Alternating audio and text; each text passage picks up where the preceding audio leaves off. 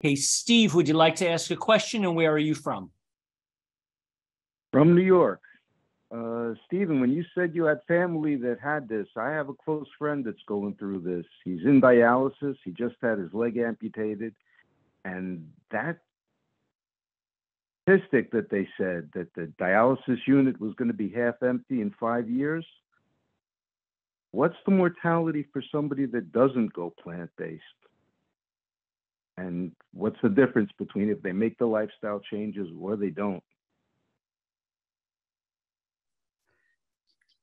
Yes, Steve, this is a really important question. You know, when we look at patients who've been on dialysis, the longest patient I ever had on dialysis was, he started in the 60s. He was one of the original folks that started on dialysis, and he was on it for, 40 some years.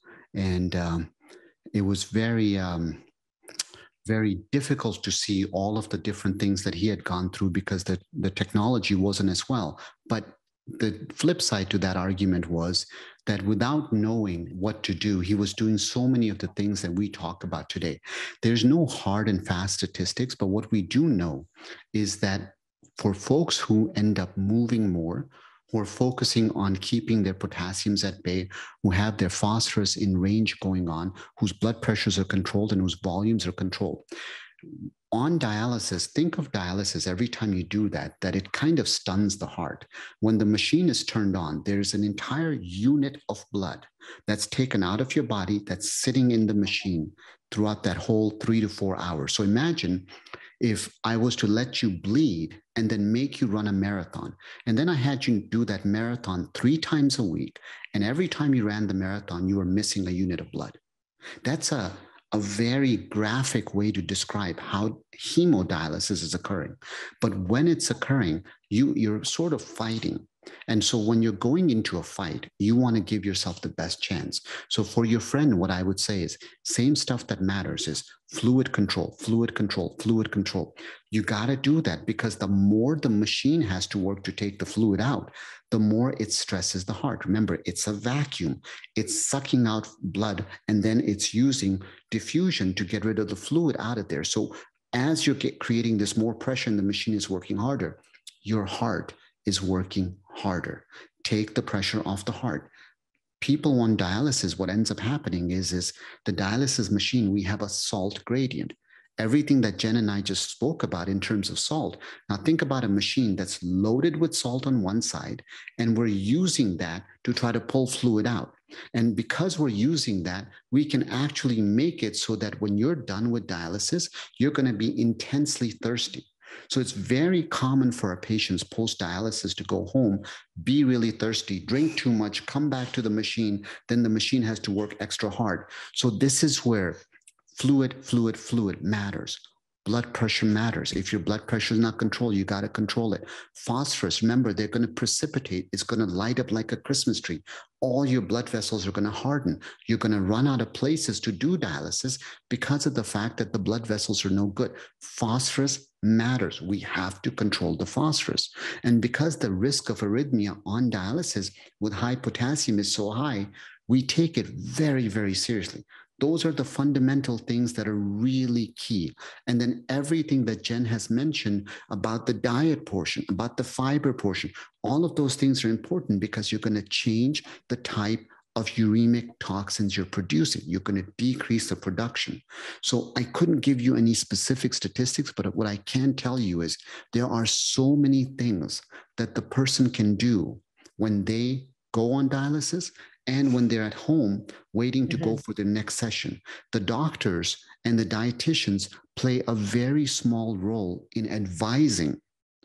But at the end of the day, we can only give you the knowledge. You still got to walk to the door. I agree with that. If you think about in any condition, any chronic condition, you're with your doctor, what, 5% of the time? If you're a dialysis patient, you're with your doctor or your dietitians maybe 10% of the time. You're with yourself a much larger percentage of time. I would tell you, go to your friend and encourage your friend to be activated in his care. He needs to be the number one teammate on the team. the number one. He needs to be the captain of the team. And so a lot of times people think in healthcare, well, it's my healthcare team out here is helping me. No, your friend is part of that team. He has got to fight for himself. Help the dialysis machine is what I tell patients. Help the dialysis machine. Don't come in here with so much fluid that the nurses are having to pull it off of you and the machine's warm. Help that machine. Come in here with less fluid. Help that machine be less acidic, eat a more alkaline diet. Help that machine eat less phosphorus, because the machine doesn't remove phosphorus very well anyway in center hemodialysis. So doing everything at home he can possibly do to be as healthy as he possibly can. Another thing that we haven't talked about, and Dr. Hashmi actually may have some really good suggestions on this as well, is, there's different modalities that a patient can choose. Some of them have better survival rates. So your friend, I don't know what type of dialysis he's on, but if he's in center hemodialysis where he goes 3 times a week, there's also dialysis that you can do at home called peritoneal dialysis. It's a little bit easier on the heart. There's home hemodialysis. So, and those, sometimes you'll get better clearance than you will. You'll get those toxins cleared out a little bit better, depending on the patient and their situation. But sometimes they do a whole lot better that way. They may live longer on one of those other modalities. So that's another thing, is just thinking about modality choice. Is he on the right type of dialysis? So. Okay, thank you. Joe, where are you from, and would you like to ask a question? Yes, I'm from Huntington, Long Island.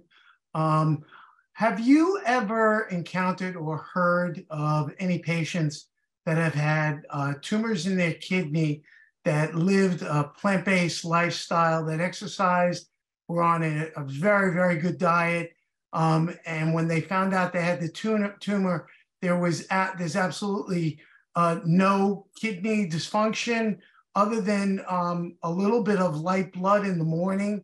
Does that mean that kidney needs to be removed? Or have you ever heard that there's an opportunity, if that kidney came there, it can go away? I mean, the tumor.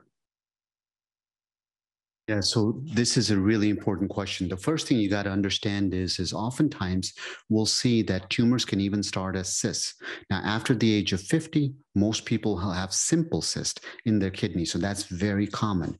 But as cysts, the walls of the cyst start to thicken, or you start to see lines through them. We call them septations. It starts to become very, very important. Then we follow those. When you have a solid tumor, there are several techniques now. So in the old days, it was, yes, you got a tumor, you take the kidney out. Now, there's all sorts of things. Instead of just a radical nephrectomy, there can be a partial nephrectomy. They can go ahead and go in and ablate it going on. The reason you don't want to think of the idea of just ignoring it, at a minimum, your urologist may say things like, we're going to do serial scanning to see, is it growing? Because what you don't want to do is have that kidney cell, the tumor cell, leave the kidney and go deposit somewhere else. And now you have metastatic disease. So whenever people have blood in the urine, it's really important, especially for men, because there's no reason why they should have blood in the urine. Most common source of blood in the urine is the prostate, but you need to have a cystoscopy. You need to have that evaluated. So if that's the case, it's really important. We have so many good therapies now when it comes to treating kidney cancer that it's a completely different field than it was just 10 years ago. So the one advice is, please do not ignore it. And if you're working with a urologist that maybe you don't see eye to eye, get a second opinion, get a third opinion, but do what you got to do, because at the end of the day, you want a doctor that's going to listen to you and that's going to create a partnership with you. But please do not ignore it. Joe, anything else? Does Jen have any, has she dealt with anything like that? Does it mean that the kidney has to come out if they see a tumor in there, or is it possible? I am doing sonograms, and so far in over 4 weeks, I noticed that it stopped growing. So from the CAT scan to the sonogram, it grew a couple of weeks, and then 4 weeks later, the sonogram to the sonogram, it didn't grow anymore. And that was the 4 weeks that I was in intensive, really good intensive program of trying to stop it. I mean, I haven't never had a patient like with a tumor and in your exact situation, but I will say is that I have had many patients that the only change they made was nutrition, and we saw unbelievable results. No medication changes at all, just nutrition. So, you know, if you're seeing results, continue on your program, work with your physician, and hopefully it won't have to come out. Okay. I mean, have you heard of tumors shrinking ever in kidneys? More in like with people with polycystic kidney disease. Yes, I have heard of those tumors shrinking, the cysts shrinking, but that's a little bit different than a tumor. Okay. Tumors typically don't shrink and go away, is what you're saying. I'm not 100% sure on that. Dr. Hashmi, do you know if tumors No, typically? I mean, yeah. So Joe, this is really important because, you know, part of this is there's a lot of modalities for treatment, and diet plays such an important role in your overall health. But I want to emphasize that if you miss the opportunity to get early treatment with one of the different modalities that we have, and it doesn't need to mean taking the kidney out. There are other modalities that can happen.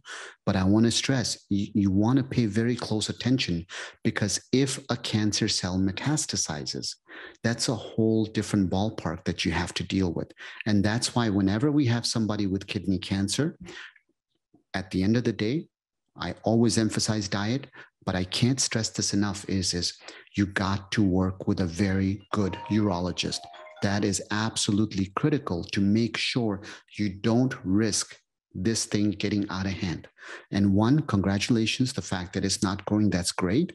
Number two is please work very, very closely with your urologist. This is critical to make sure you do that. Thank you. Right. And, you know, another thing is just going back, we're back at Instagram again, but, you know, just urge caution, you know, going back to my husband having cancer, you know, you'll get all sorts of people telling you, oh, if you just drink carrot juice, if you just do this or that, it's going to shrink that tumor and everything's going to be fine. No, do not believe that. It's urging caution. I agree with Dr. Hashmi. Get with the doctor and make sure that you are following the appropriate protocol. Don't just follow something that you saw or heard about nutrition. Sometimes nutrition, yes, it can help. I have seen extreme wonderful things happen with just nutrition, but at the same time, sometimes nutritional advice from people who aren't qualified can be very dangerous, because it will keep you from getting treatment that you should get, in hopes that some sort of nutrition fad will fix your problem, and that may not be the case. Thank you. Okay, so I want to thank you both. If we want to follow up with either of you, Jen, how would we follow up with you? What's the best way to get your books, your information, your website? How do we stay in touch with you? So you're muted. Hold on. Good. Okay, Sorry about that. Again. Both of the books are on Amazon. If you are a patient, be sure to get the one that says for the patient. It says in red, big red, for the patient. You can catch me if you want to email me, jen@plantfedwellness.com. I'm on Instagram, plantfed_kidneys. And then my website is plantfedwellness.com. And my talk on May the 15th, I have all of that on there as well. So you can catch me. I still have another presentation coming up in this series. So I hope all of you will be there, and we can talk further. We can talk even more about this subject. And if someone wants a consultation with you, do you do phone consultations or Zoom consultations? I do. Yes, I do. I have a virtual practice. So yes, I can meet with people one-on-one.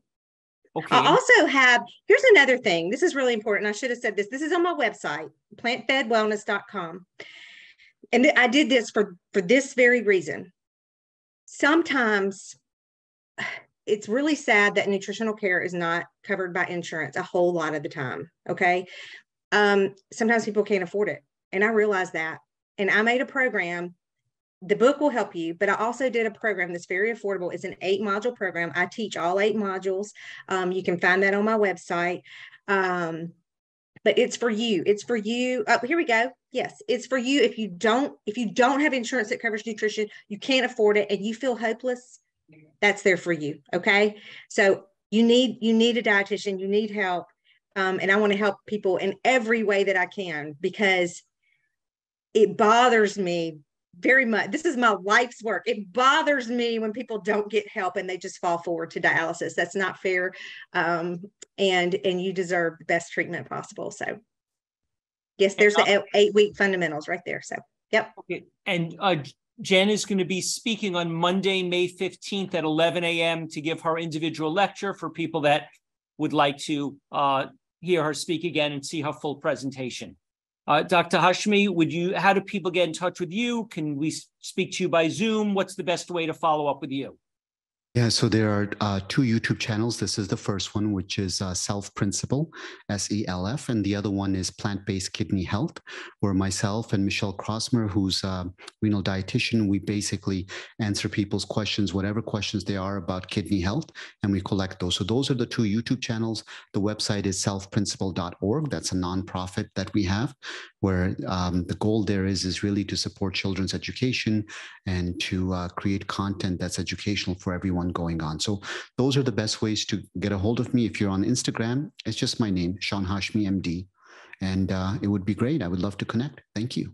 And you have, it looks like 235 videos on kidney health on your YouTube channel? There's quite a bit. I don't know how many, but there's a decent amount. So it's all sorts of topics on this one in terms of nutrition and kidney health. And then the Plant-Based Kidney Health channel is specific for just kidney topics.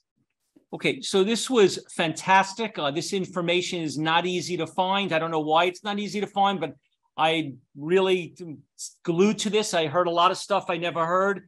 If you could unmute everyone, I want to thank you. And I think other people would also want to thank you for the opportunity to hear this information. So we all want to thank you. Thank you. It's okay. Thank you.